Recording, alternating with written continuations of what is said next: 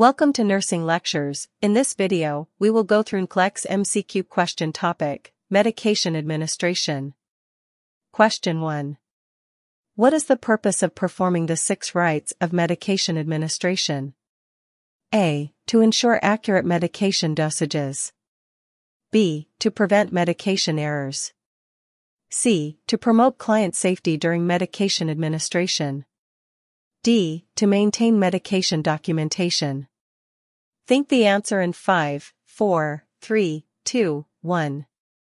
The answer is Answer C. To promote client safety during medication administration.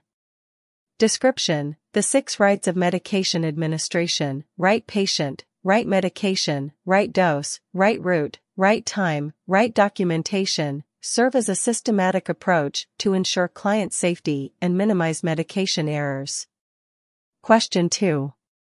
What is the term used to describe the process of verifying medication orders against the Medication Administration Record, MAR, before administering medications? A. Medication reconciliation. B. Medication assessment. C. Medication reconciliation. D. Medication verification. Think the answer in 5, 4, 3, 2, 1. The answer is Answer D. Medication verification. Description: medication verification involves cross-checking medication orders with the Medication Administration Record to ensure accuracy and prevent errors during medication administration. Question 3. Which route of medication administration provides the most rapid onset of action? A. Oral route. B. Subcutaneous route. C. Intramuscular route. D. Intravenous route. Think the answer in 5, 4, 3, 2, 1. The answer is Answer B. 20 seconds. Answer D. Intravenous route. Description: the intravenous route provides the most rapid onset of action as medications are directly administered into the bloodstream, allowing for immediate absorption and distribution throughout the body. Question 4. What is the primary purpose of aspirating before injecting medication into a subcutaneous or intramuscular site?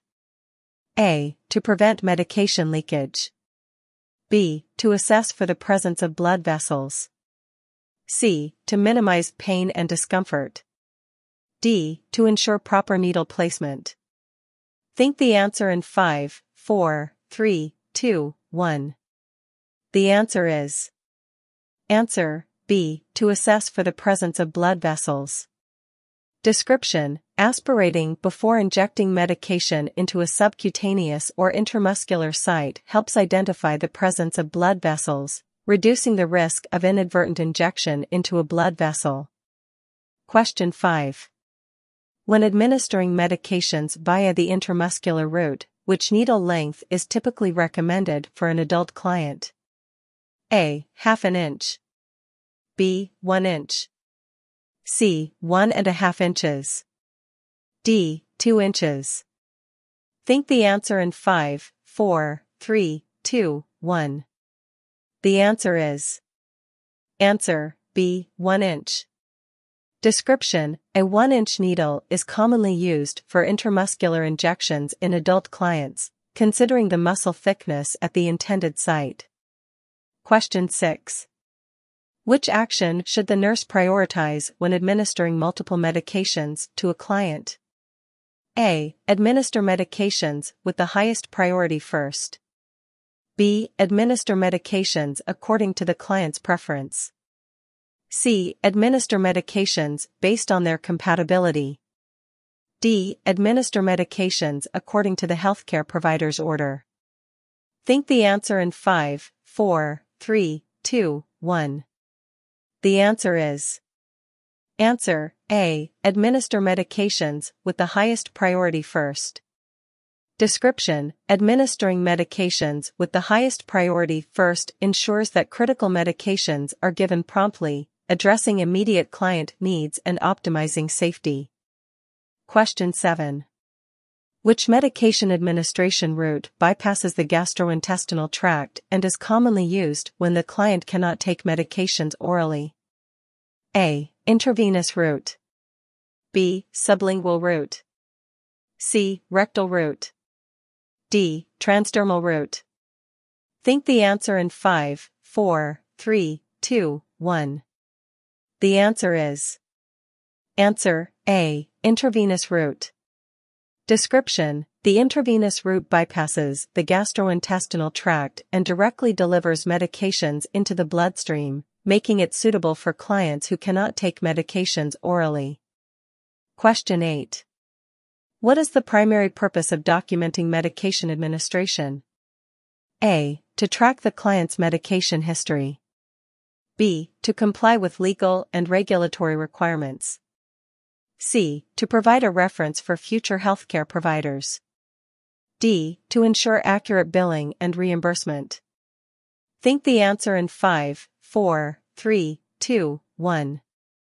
The answer is Answer B. To comply with legal and regulatory requirements.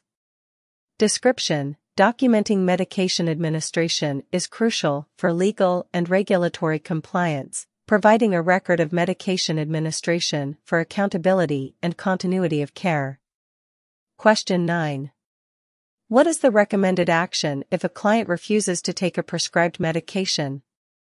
A. Document the refusal and inform the healthcare provider. B. Convince the client of the medication's importance and insist on administration.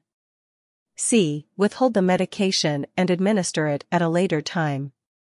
D. Offer an alternative medication without notifying the healthcare provider. Think the answer in 5, 4, 3, 2, 1.